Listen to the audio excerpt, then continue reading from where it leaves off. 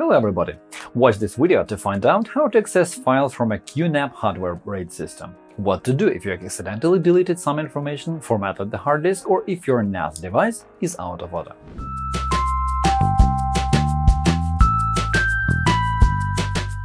Hello friends! If you need to recover deleted data, view or restore removed browsing history, Hetman Software Products will help you. Follow the link in the description, download the necessary program for free, install it and analyze the disk. The utility will show you the data you can recover, so you'll be able to view it or get it back. In our channel and blog you will find solutions to any problem, from installing an operating system or configuring it to fixing possible bugs and errors or optimizing mobile gadgets. Our specialists will answer any questions you ask in your comments under the videos or articles. A QNAP NAS storage system consists of several hard disks. To improve resilience and data safety, such devices enable you to create RAID systems of various types. However, even the most reliable storage systems may encounter emergencies like accidental deletion of files, formatting or damaging the hard disk, system errors, controller failures, and other hardware issues, which may result in loss of important data. If the device works properly and you just removed some important files by accident, you can try restoring them from the Network Recycle bin. You can configure the Network Recycle bin or check its settings by accessing Control Panel, Network and File Services, Network Recycle bin.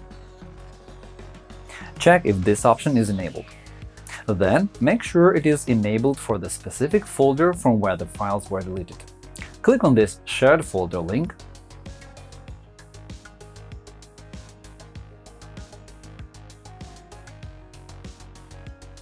Find the required directory in the list and click on the Folder Property button to modify its settings. The option to enable Network Recycle bin must be checked. Alright, now that the Shared Folder option is enabled, the deleted files must be in that folder, and they can be recovered with a single click. Open File Station and go to the directory where the removed files used to be stored.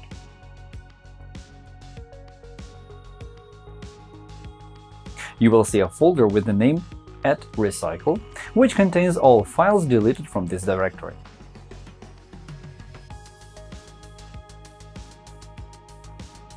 Select them and click Recover to have them reappear in their original location.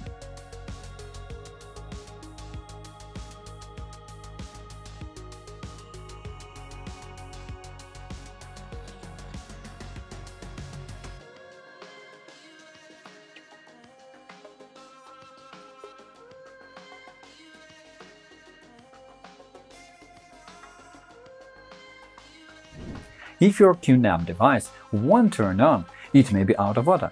But what can you do with all the data that's still on the disk?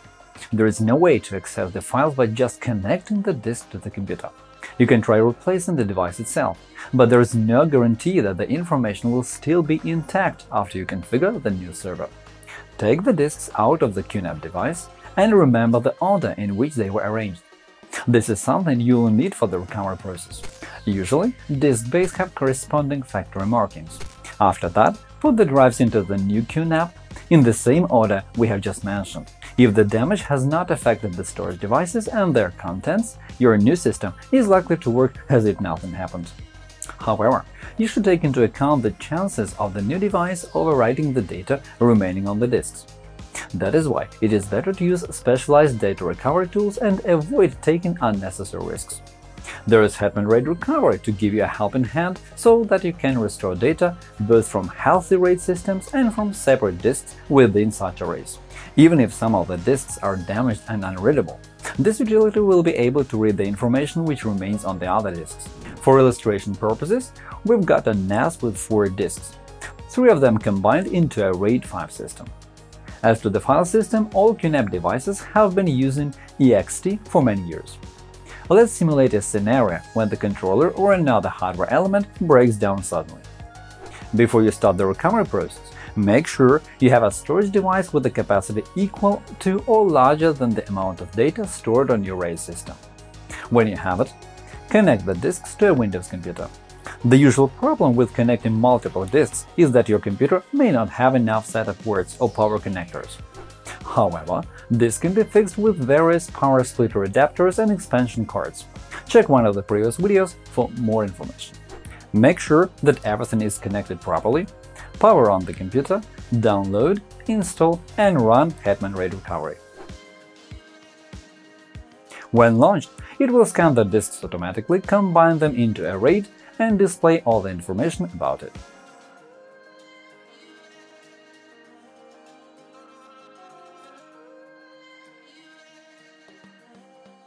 Right-click on the array, select Open, and start with a fast scan. If the disks and data are not damaged, this will suffice to restore the information from your RAID system.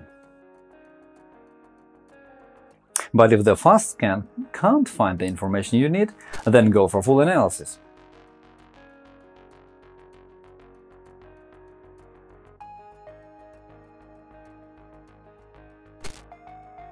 The data we are looking for is stored in the folder named Multimedia, where it was uploaded through the device's web interface.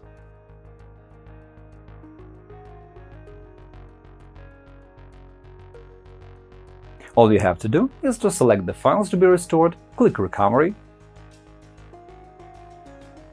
choose the directory where to save the files, click Next, and recover again. All the files will be placed in the folder you have specified. Many users wonder how to recover a RAID system if one disk is down. In theory, you only need to replace the faulty disk and everything will just work as before. However, things may go wrong from time to time, and during the recovery process you may encounter an error or some other nasty thing that may result in loss of data. QNAP uses a Linux MD RAID driver to manage RAID storage systems. If these records are damaged, the operating system cannot access the RAID volume, and to the user this situation looks like a typical scenario of data loss. However, Hetman RAID Recovery can restore data even when MD RAID records are damaged and when one or several disks fail. Anyway, remember that the best way to avoid data loss is to back up your stuff regularly. QNAP supports a lot of third-party tools to back up your files and even entire disks to external storage devices, remote servers, or cloud services. And that is all for now. Hopefully this video was useful. Remember to click the like button and subscribe to our channel. Push the bell button to receive notifications and never miss new videos. Leave comments to ask questions. Thank you for watching and good luck!